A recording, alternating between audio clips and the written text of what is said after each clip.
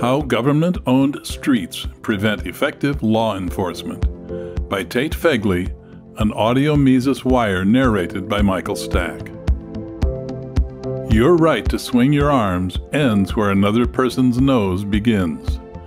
While this widely attributed quote sounds ostensibly libertarian in terms of respecting self-ownership, it's actually quite misleading. One need not abide some lunatic swinging his arms about near one's face, being forced to tolerate it as long as no physical contact is made. Rather, property owners may establish rules regarding the conduct of those who choose to enter their property, including prohibitions against swinging arms near other people's faces. Individuals may then decide what rules they are willing to tolerate when they enter another's property, and competition between property owners enables them to determine what bundle of rules various consumers prefer. This is not the case on so-called public property. That is, land areas controlled by the state, such as streets, roads, parks, government buildings, even if that state were perfectly constrained by a written constitution. In The Structure of Liberty, Randy Barnett articulates this problem well. Quote, "A society that includes extensive public property holdings is faced with what might be called a dilemma of vulnerability. Since governments enjoy privileges denied their citizens and are subject to few of the economic constraints of private institutions, their citizens are forever vulnerable to government tyranny. Therefore, freedom can only be preserved by denying government police agencies that right to regulate public property with the same discretion accorded private property owners. Yet, steps to protect society from the government also serve to make citizens more vulnerable to criminally inclined persons by providing such persons with a greater opportunity for a safe haven on the public streets and sidewalks and in the public parks." That's from page 220. End quote. Barnett further notes that no one can be barred from public space controlled by the state. There is free access for everyone, even convicted criminals, as long as they have served their sentences. Anyone must be tolerated up until the point they violate the criminal code. Some libertarians may think this is well and good, since it limits the police's authority to intervene. However, as Barnett explains, this leads to a trade-off. We may be more free from arbitrary police enforcement, but we are also more vulnerable to victimization.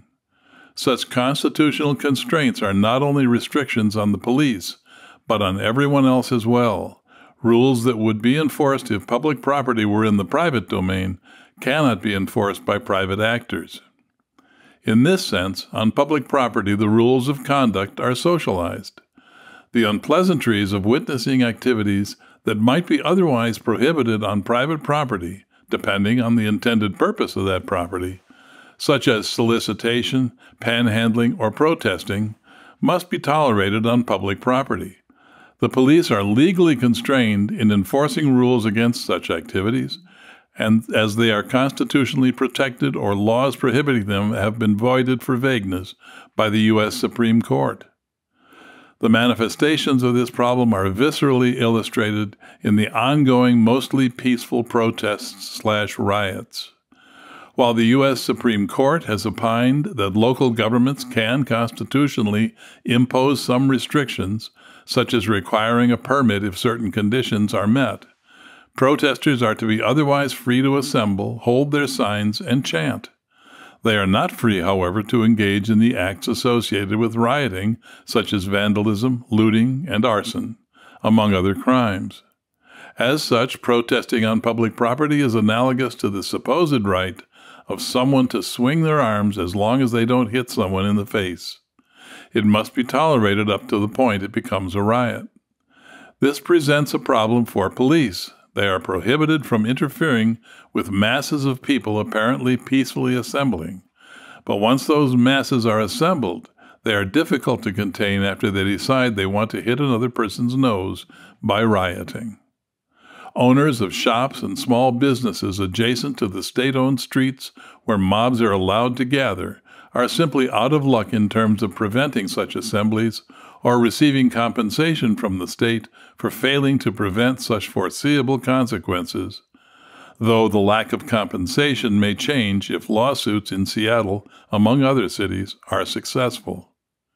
If violent mobs were allowed to assemble on private property with the similarly predictable outcome of the destruction of neighbors' property, would we not consider the property owner who allowed it to be at least partially liable?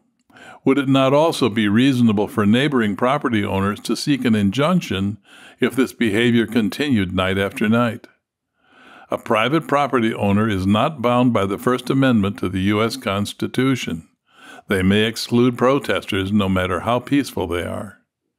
In light of these considerations, the fact that riots are able to continue month after month would likely be impossible but for the institution of public property. If the streets where the mobs assemble were privately owned, assemblies that would likely result in property damage or even inconvenience for everyday people would be prevented from gathering together in the first place. Protesters blocking the streets, as well as the vehicle-protester collisions resulting from them, would become a thing of the past. Property owners would be able to nip riots in the bud by preventing masses of people intent on rioting from assembling. There would be little need for masses of riot police flanked by armored vehicles from war zones, staring down mobs of protesters, waiting for them to cross the line so that pepper spray, rubber bullets, and batons can legally be unleashed on them. This is yet another example of why the privatization of streets is of interest for reasons of police reform alone. Indeed, riots themselves are partly responsible for the militarization of police. The failure of government policing to secure the streets not only leaves us more vulnerable to criminal victimization, but government is worse than useless when they criminalize the private defense of property. Taking back the streets ought to mean privatizing them and enabling property owners to defend their property. This would be the surest way to end the riots. For more content like this, visit Mises.org.